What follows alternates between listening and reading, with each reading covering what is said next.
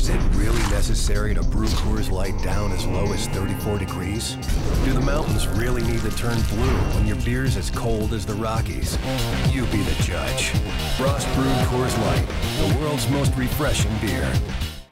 It's 2011, you know what that means? We're back to Chalk Talk, and I'll tell you, I tried to find a Seahawk play as best I could, but very little execution in that game. Other than some unbalance, if you go back and you want to watch and find something in that Seahawk game, study how the Seahawks used Russell Okung, not at left tackle. They actually moved him over and went unbalanced with 3 linemen. They put Zach Miller at tight end next to Carpenter on this side and had a little bit of success running the ball. Don't be surprised if they come back to that. Now, conversely, where there was not a ton of execution on offense for the Seahawks, the Huskies had a whole bunch against Hawaii. And this one play in particular really jumped out at me. This is in the first quarter. This is Jermaine Kearse's second touchdown to go up 21-0 at that point. And what this play is really what, and that's why I call it the greatest show on field turf. This is a play that the St. Louis Rams under Mike Martz made famous. In fact, when I was with the Seahawks and Mike Holmgren tried to implement this play, we called it two-jet Rams because the Rams had so much success with the concept. So not the exact play, but the concept. And it was Marshall Faulk and Ricky Prohl and Oz Hakeem and the whole crew. And Steve Sarkisian really did a nice job through his formation and personnel group to set up the same ideal matchup that you always found those Rams in. So let's break this down. First and foremost, what should jump out to you anytime you look at a play and you try to study the X's and O's is what is my personnel and what is the formation. And when you look at this play, the personnel group is actually 4 wide receivers for the Huskies, a huge advantage when you bring that much speed on the field.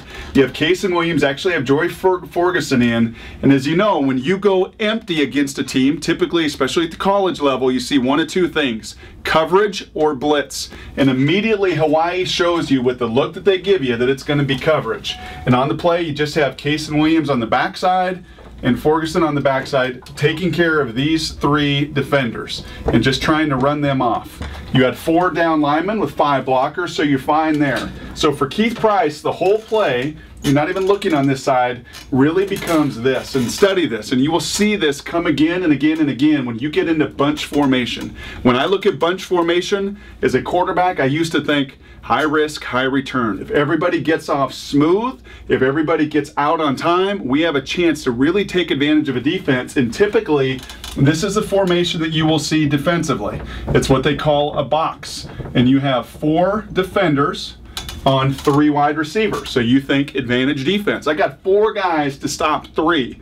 You'll see route recognition, you'll study what they do in their releases, and 4 should take away 3 unless, as you see what the Huskies do, 3 things. Number 1, spacing. And this was really a concept that Tom Moore taught in Indianapolis. You hear spacing in basketball all the time, right? Coach K and Bobby Knight always talking about spacing the floor, spacing in soccer, all the triangles and everything else you see. Well, spacing, just as critical in football. These splits, they have landmarks to hit, and the Huskies hit them perfectly. Secondly, and this is most important, is the timing with this play. So what the Huskies do, I'm trying to get out of the way on this concept, okay, is you have James Johnson and he releases first and he has got to get off the ball. If he does not get off the ball, the play is dead. He gets off the ball and immediately impacts, splits these 2, the corner and the safety, and runs this corner.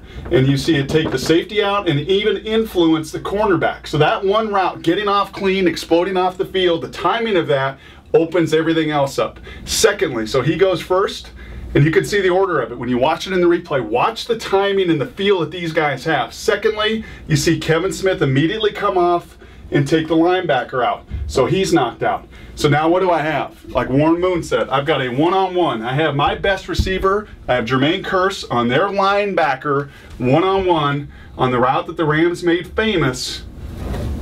And that's that little slant route, the ability to come underneath, to influence the linebacker, cross his face. Keith Price hits it. So ultimately, spacing, timing, and the precision.